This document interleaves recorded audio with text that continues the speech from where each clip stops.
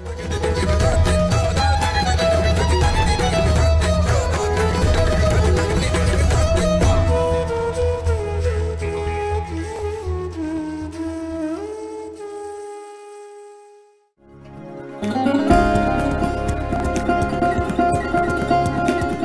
these times during COVID, when we're all sitting at home, it's sort of like a ray of light that we get to watch these amazing sessions when we can't all be together.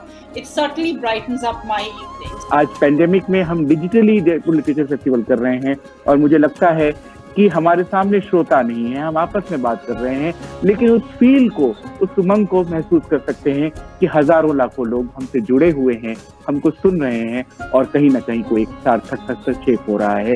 People who came online to view and listen to our incredible speakers from across the world, we were able to continue in our tradition of ensuring the free flow of knowledge and information.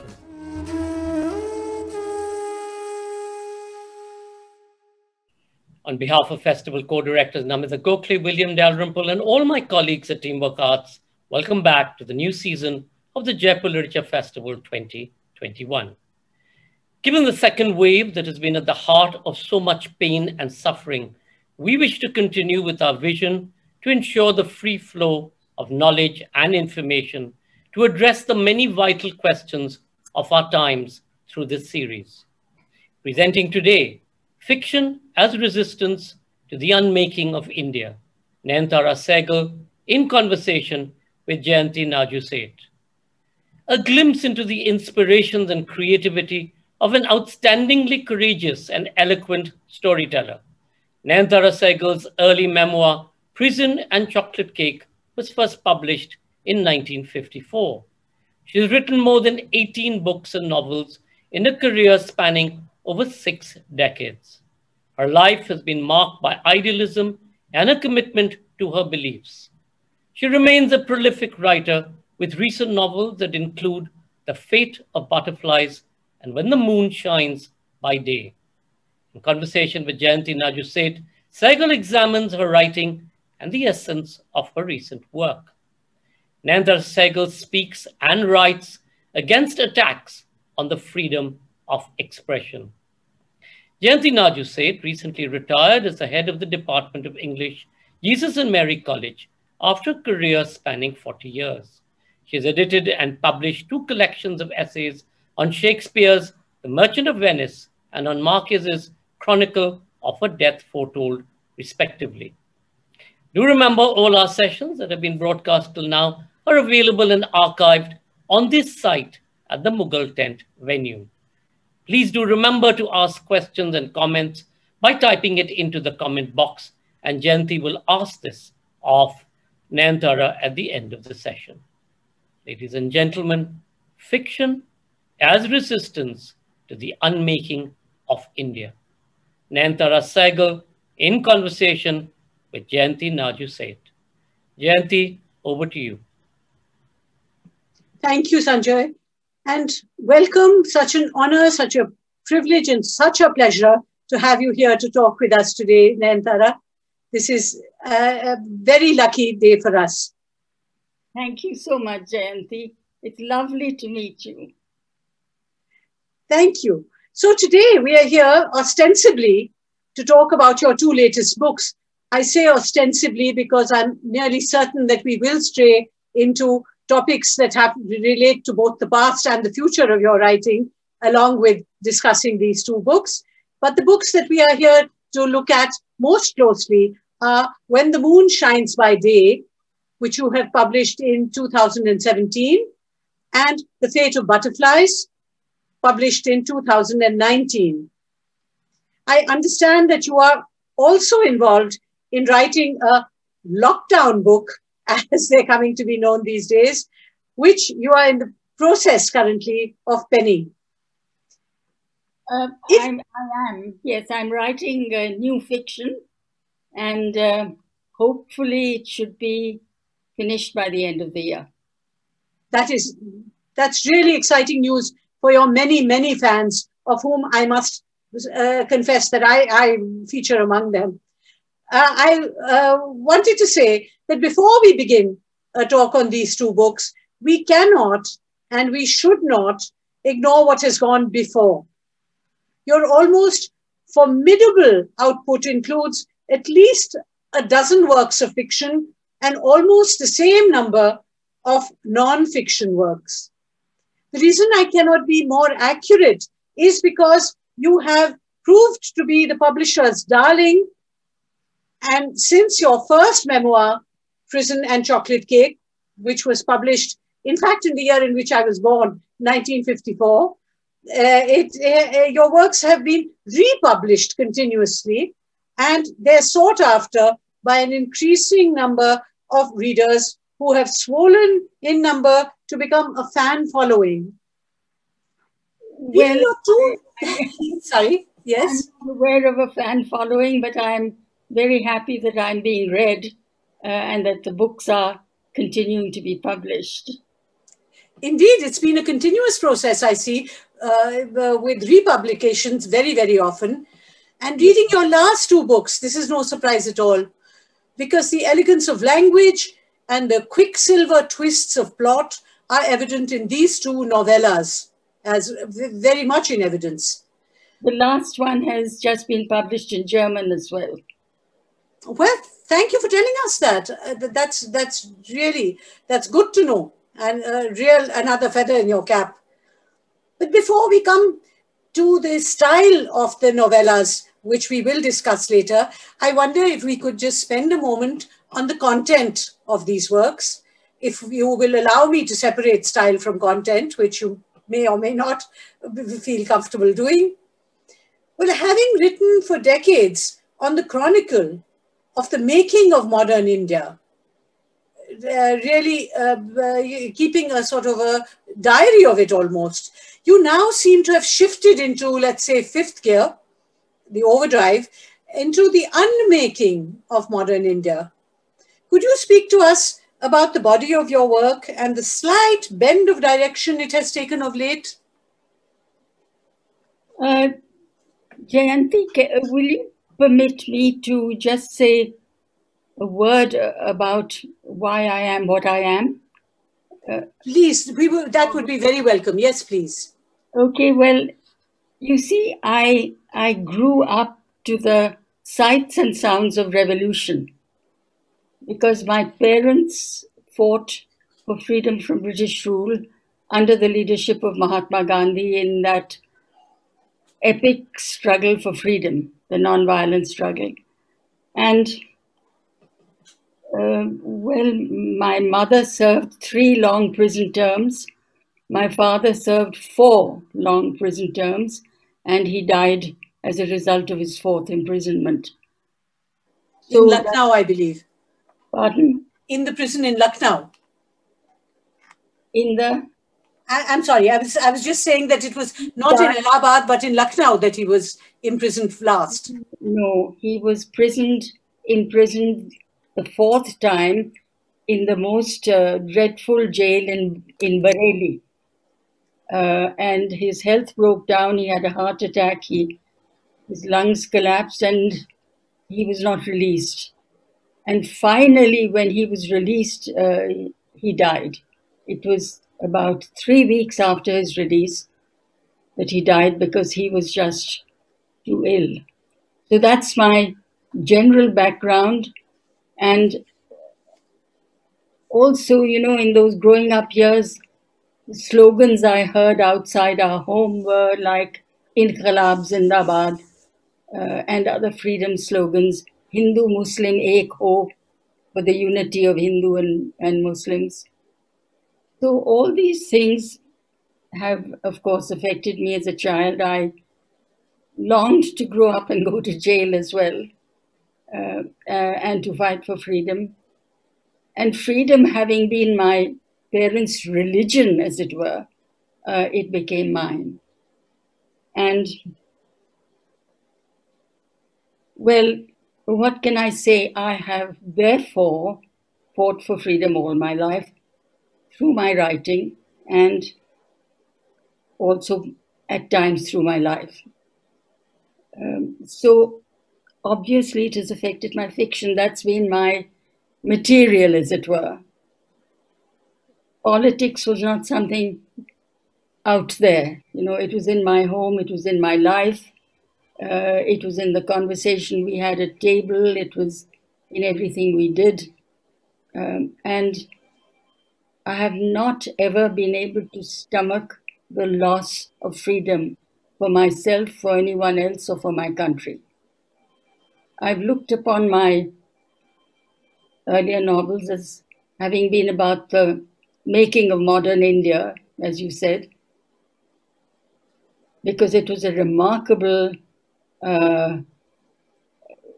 situation where this country, for the first time in history, put democracy before development. And other things too. The first in history to give universal suffrage at the making of a nation. All of that. And so these were things which formed the background of my writing. And then came a time here when freedom was being lost and things were happening here which had never happened before. We were being shrunk into a mono identity called Hindutva and Hinduism.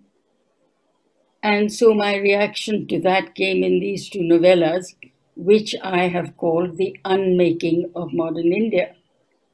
And before that, before I wrote them, I sent a letter to the Sahitya Akademi returning my Akademi Award and saying that it was not possible for me to keep it because the Academy, had ignored the death of an Academy-winning writer and earlier two other writers, and all three of them had been killed. The Academy had not raised its voice. So I, in fact, coined the phrase, the non-making of India, or the unmaking of India. And these two novellas that we're going to talk about reflect that.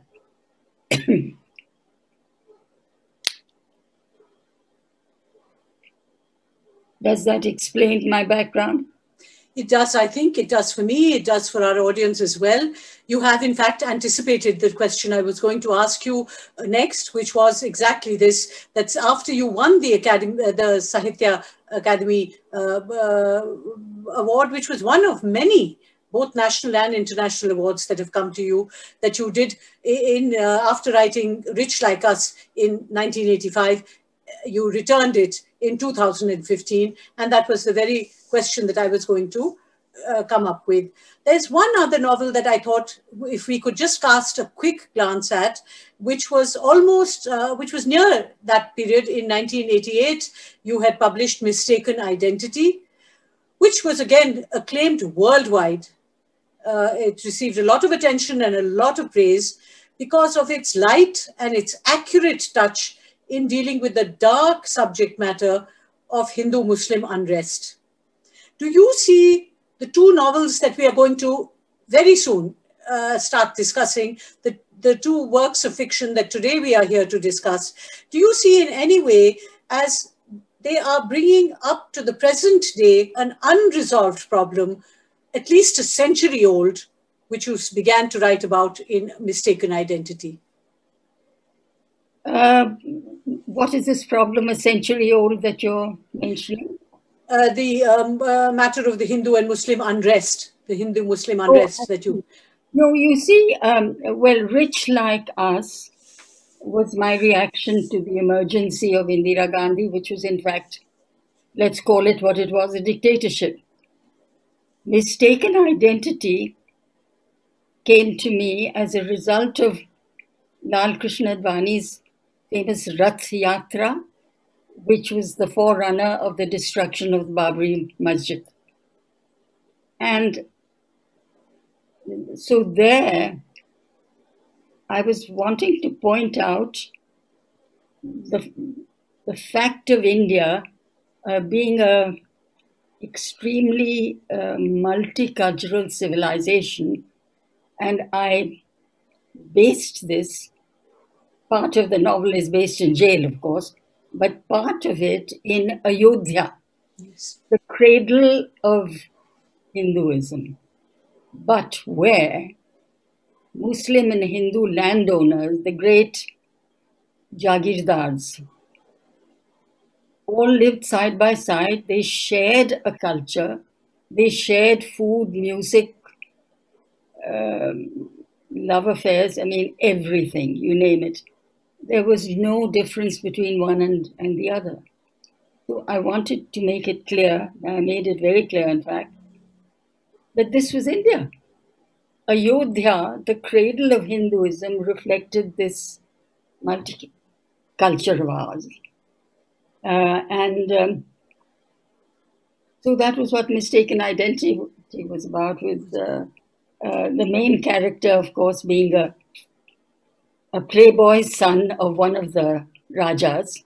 Yes. The Raja was a sycophantic chamcha of the British. But Bhushan Singh, the playboy, had no interest in politics. He was more interested in ballroom dancing and his girlfriends. And he was arrested completely by mistake by the British at a time when huge arrests were being made of nationalists and communists who were accused of trying to overthrow the British government. So if we could move now to throw a little light on the first of the two novellas, When the Moon Shines by Day, which you published in 2017. Now here we have a story set in a dystopian future, or is it? Is it indeed set in a future? Present, Jayanti. There was no future about it. I wrote Mistaken Identity, When the Moon Shines by Day, also the one after that, at a time when, of course, the nation was in the state of being turned into a dictatorship, which it still is. But for me, I don't know how to explain this. This situation in India came like a bludgeon on me. You know, it was like a blow in the chest. It was something I felt so personally, as if it was happening to me. And so these novellas came out of it, and that also accounts for their complete difference in style. Yes, indeed. I was the reason I was asking if it was set in this dystopian future or the present was because it seems to be one step further than what we have witnessed in some of the cases. The historical works which were dealing with the Mughal period are not explicitly banned in the course of the book, but they are removed from bookshops. Servants who have recognizably Muslim names take on a Hindu persona to go unnoticed in their neighborhoods. That possibly is actually happening and not something that you project. That happened in The Moon Shines by Day, if you remember. It is The Moon Shines by Day that I'm speaking of right now. Yes. And in fact, in The Moon Shines by Day, they have the art galleries, which are considered subversive, are bombed and people are under attack. You have the character of Kamlesh, a very interesting character, who is a career diplomat with an interest in history. And suddenly he finds himself, again, almost a mistaken identity, by mistake, being taken for somebody through a book that he writes. He's mistaken for somebody who is pro-war, who is divisionary, who is a part of a fascistic world. And again, rather anticipating perhaps a date that hasn't quite come to be yet, he has to answer to the Director of Cultural Transformation, the DCT. Do you see it then as a satirical fantasy, or do you think this is actually a glimpse of the future we might be moving towards? No, Jayanti, what I want to emphasize here, that it was not about the future. It was about what was happening around us in India at that time. And that's what sort of provoked me almost to write about it, put it down on paper. It was not for me a future. coming at us. It was there. Okay. Yeah. So the Directorate of Cultural Transformation is perhaps half a step further than actually happened, but I see what you're saying. Okay. Yeah. I mean, Picasso said, fiction is the lie that makes you recognize the truth. Truth, absolutely. So that director was not present then, but Yes. I saw it as something that was going to happen. Now, in the form of the book club that exists within the novel, you have elegant, very elite class of women who they come from diverse backgrounds. There's a Lily, there's a Rihanna, there's two Hindu names as well. They're coping in a variety of ways with the reality that confronts them. And the passage I was hoping that you might read, though I completely understand when you think that the novels are slim enough to let people read them for themselves and you don't anticipate reading a passage. But I thought that their exchange, perhaps you could just speak a little about their guarded response to what they're surrounded with, considering the class to which they belong. Is it inadequate? It was not guarded so much as it was not quite happening at the time. You see, they were seeing something happening in India that had not happened before. The fact, for instance, that the Hindus are told to have at least 5 children, that kind of thing. Yes. That lives were being controlled in a way that had never happened before. So they are, and when we use the word elite, it covers a vast area. Yes, indeed. Yeah. Now, when people call me elite, I want to laugh. I don't think of myself that way. And these women were what one would call well-educated middle-class women in the book. All of them doing something which they wanted to do. The husband of one, the husbands were doing different things also. And they just got together to form a book club. I never thought of them as being high upper crust or in the billionaire class or anything of that kind. Well, they were comfortable and they certainly had the freedom to make choices that perhaps a vast number of women in India don't have the privilege of doing. Well, I mean, that is a whole huge other story. Yes, that's true. That does. The books that they are discussing, one of them remarks about a certain section of the book that is under discussion and says that not realizing what was so plainly going on all around you couldn't happen in real life. But then, of course, this was fiction. I thought that sentence sort of leapt off the page at me. And what do you think is what I would like to ask you now? What do you think is the real relationship between social reality and fiction? Do your books seek to record it or alter social and cultural realities? My books do neither of those things. Okay. As a beginning writer and the writer that I was for many, many years, I was, what I was recording was, as I said, the growth of modern India, which meant what I saw as being a glittering aspiration. India was not a nation that accomplished everything it wanted to. There were endless failures and mistakes made. But the aspiration was there, and that was what was inspiring and what people like me, many, many others of my generation grew up with, which is why they and I can't stomach what is happening now. I was not aware of anything but my frame of reference, which I was putting down. And I was the only person putting it down, because other writers were choosing, of course, different subjects because they were dealing with different material.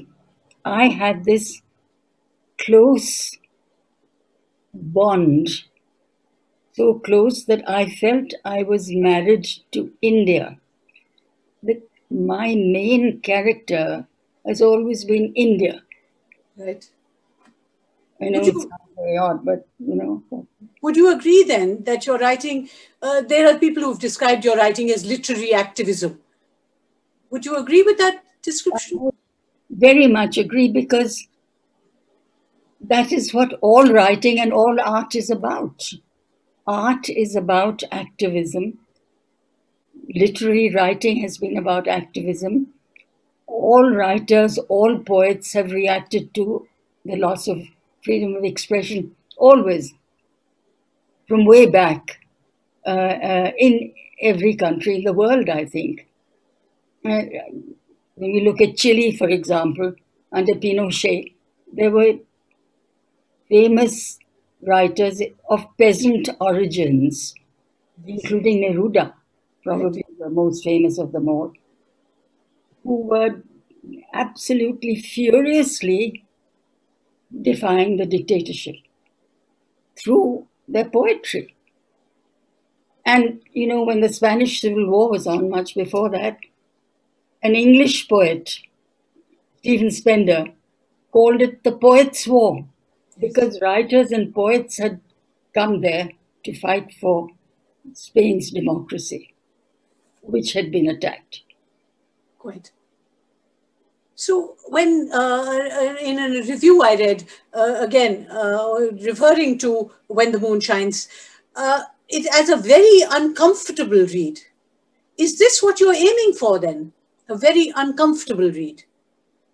A very uncomfortable read. Yes, that it makes the reader uncomfortable with the...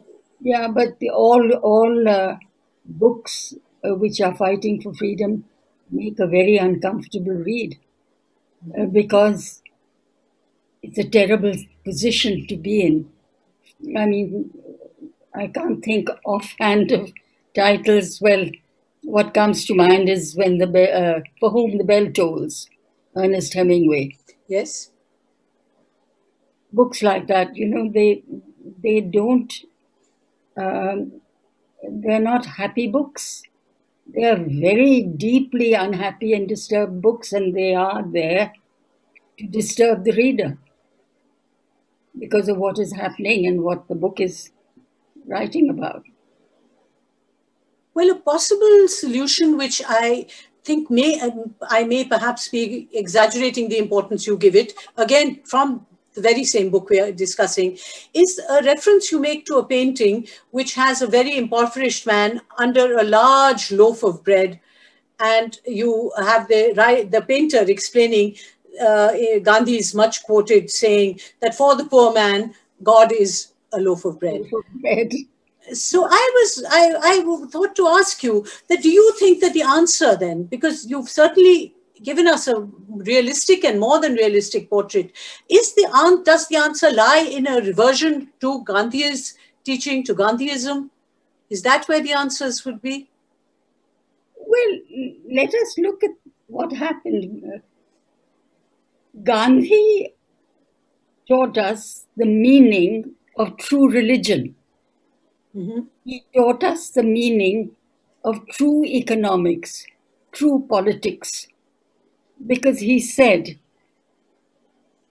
any policy, economic, political, whatever, has to be judged by whether it benefits the last and the least.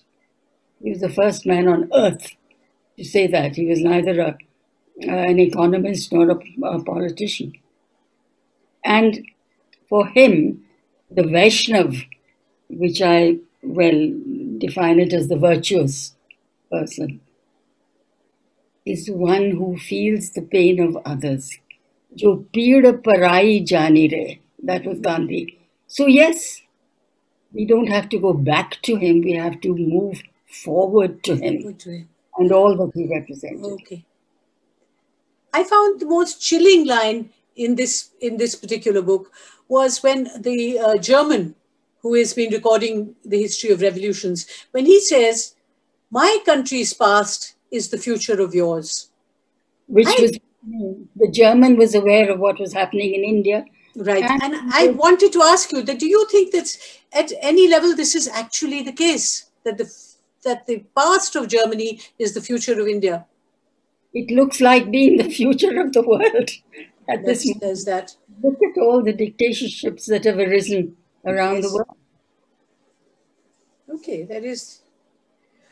Okay, since we have constraints of time, I thought if we could look at the last of your published works, The Fate of Butterflies, which you published in 2019. So that would be just before all the lockdowns happened and the pandemic really took hold, etc.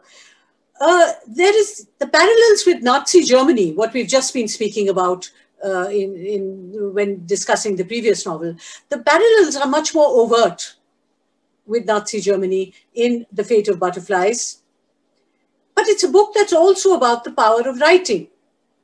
Prabhakar, who is your main character, has a harrowing personal history. He writes a book which is completely misunderstood by some of his readers. It is taken as a neo-fascist text. He's welcomed into a circle of Indian NRIs. I must say, I had to suppress a smile over there. Not local, but Indian NRIs and European neo-fascists who take him as one of them. That's right. Now, against the bizarre background of their meetings, where they welcome him really, there is the culture and the civility and, the peace of the gay couple who run a breakfast outlet called Bonjour. That's right.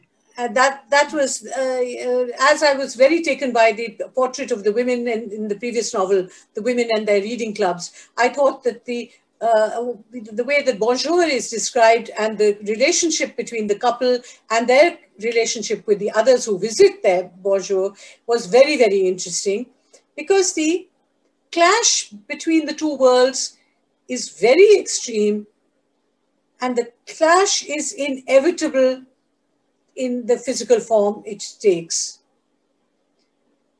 So these are the two scenes that I really was hoping that our audience would have a chance. If they've already read the book, great, we're referring to them, but otherwise all those who will now read the book.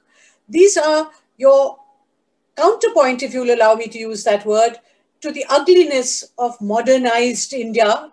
Modernized, I'm saying very much in inverted commas. This book seems to me, and please comment on what I'm saying now, it seems even more passionately and personally felt than the last book. Absolutely, Jayanti. Can I say a word about its style? Please. And in fact, that in fact applies to the style of The Moon Shines by Day and also to the one I'm writing now. But you see, I call it a novella. I call these novellas. Now, what I have written is not a long short story. It's not long short stories. No. Because a novella is called a long short story, where they're not that. And they are not short novels either. They're not either of those things. What they are, and this is not by planning, I'm not a planner, what they have emerged as being is that they're written in a kind of condensation, so that I'm saying in one line or in a paragraph what otherwise would normally be said in a whole page. It has condensed itself to produce an impact immediately, Yes. And as I said earlier, I felt I was being bludgeoned by what was happening to Indians in India. And the style reflects that. A sort of... Okay, this is very interesting. Is that how you chose this particular genre? Well, I think that explains the style of both the novellas and the one that I'm now working on. Well, we would love a glimpse into that, but I'm not sure if you would be willing to do that today or not. It is like the other two, about the unmaking of India. Right, right. And in this, in the book that we're currently discussing, in the Butterflies, this is a portrait of the last of our freedoms, our personal freedoms, our sexual freedoms, our religious, even our culinary freedoms being slipping away. And clearly you are not willing to let that happen without a comment. They are not chipping away, they are hacking away. It's happening like that, bludgeoning. There's nothing gradual about it anymore. It started that way in The Moon Shines by Day. Yes. But it is now very clear that that's what's happening. There's no two ways about it. And this isn't just about India, from what you have written and what you have said this evening. This is about the world, isn't it? Well, and we've seen it happening all over Europe at one time. Franco in Spain, Pinochet in Chile, and of course, let's not forget Soviet Russia under Stalin, and the greatest example of all is Nazi Germany. So it's been happening for a long time. The change is that we are now getting elected dictators. Elected dictatorships which continue for some very strange reason to call themselves democracies. I now call India the world's largest autocracy. All right. Now that is a statement that will take some digesting, because it hasn't really been stated in just those terms so far that I know of. And again, just to put it in the global perspective, are we turning away? I understand that all the cases you mentioned have to do with what was happening in the 20th century across Europe. But there were ideals that were fought for in the 20th century. Do you see the 21st century as a radical departure from the hunt for those ideals? Yes, it's not a departure from that. It's a complete change. It's the difference between black and white. That now, truth is not there. It is lies that are being told. There is a sharp difference between what we used to think of as good and evil. We knew the difference. Now, evil is predominant. Evil things are happening. And that's now taken for granted. I mean, look, we are what I call in a dance of death today in India. Okay. Thousands are dying for lack of treatment. Thousands of dead bodies are lying around with nowhere to bury them. I mean, if you think of hell on earth, you can't find a better description. Alongside of that is the murder of democracy is proceeding under cover of COVID, and alongside. So, there are two dances of death as I see them. The second one being the murder of democracy. And is this a global loss, a uniform global loss that you see? Or is it departure to the radical right as one used to think of the radical right? Yes. This is a whole new evil, monstrous situation, the like of which has not been seen in India before. Well, in the Fate of Butterflies, you have a character, Katrina, and she refuses to be silenced. She equally refuses to cover up physically her wounds. Although she has been gang raped. Yes, she's been gang raped, and she's got wounds all over her body, which she refuses to cover up with clothes. Is she your objective correlative in T.S. Eliot's terms in the novel? Is she you? Do you feel the same way, that you refuse to be silenced and that you refuse to cover up for wounds that you may have perceived? That is correct, but I will not confine it to me. Right. All over India, we are watching it happen. Poets are being arrested who will not keep silent. All over Malayali, Bengali, Urdu, Hindi, poets are either in jail or being persecuted. Murugan, as you know, was persecuted. Writers are being killed. So this is not me.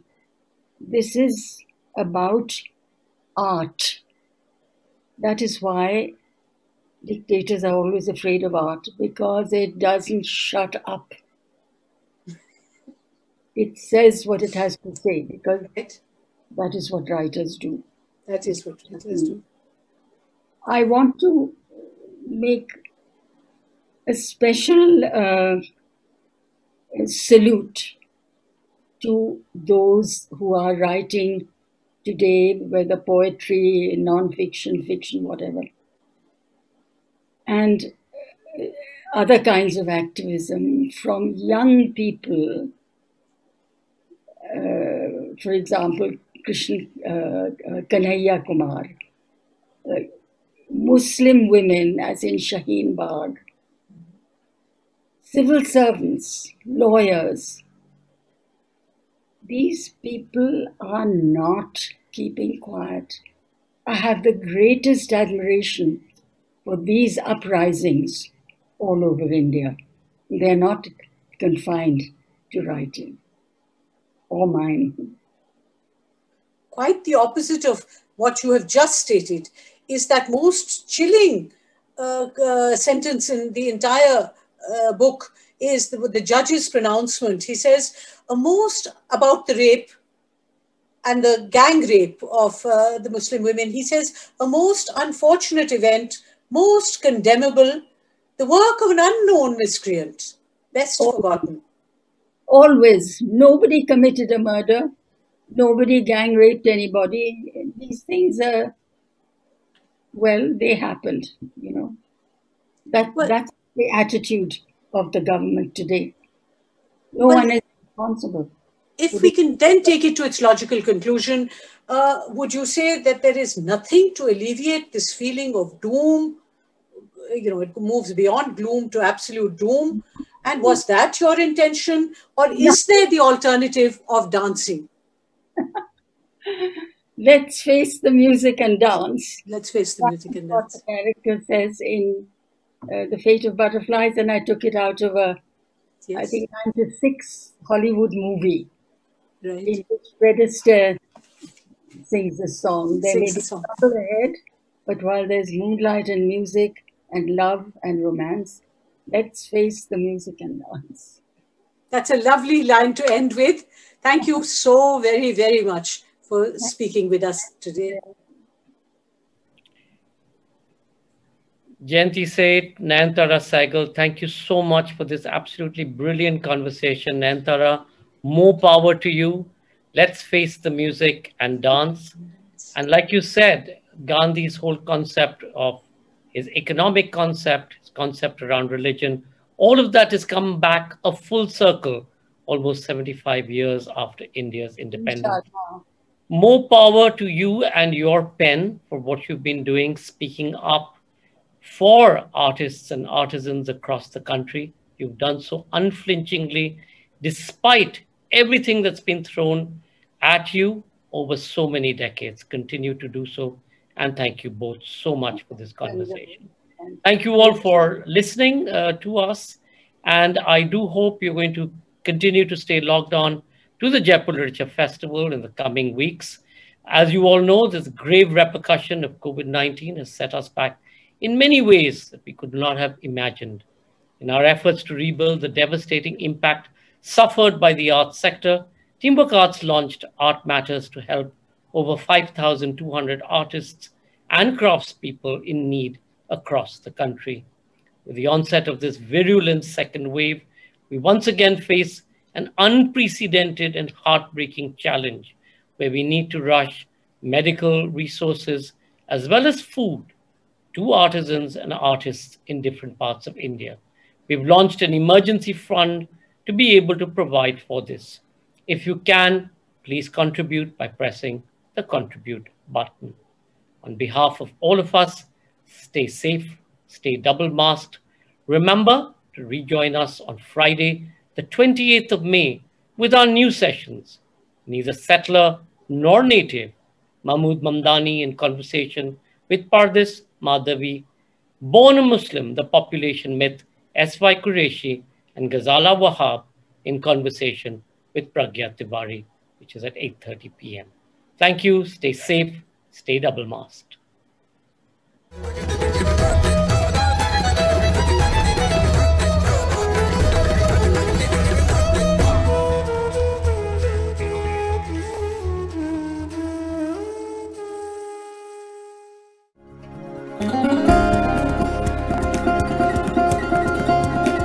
In these times during COVID, when we're all sitting at home, it's sort of like a ray of light that we get to watch these amazing sessions when we can't all be together. It certainly brightens up my evenings. आज pandemic में हम digitally Jaipur literature festival कर रहे हैं और मुझे लगता है कि हमारे सामने श्रोता नहीं है, हम आपस में बात कर रहे हैं, लेकिन उस फील को, उस उमंग को महसूस कर सकते हैं कि हजारों लाखों लोग हमसे जुड़े हुए हैं, हमको सुन रहे हैं और कहीं ना कहीं कोई एक सार्थक हस्तक्षेप हो रहा है. People who came online to view and listen to our incredible speakers from across the world, we were able to continue in our tradition of ensuring the free flow of knowledge and information.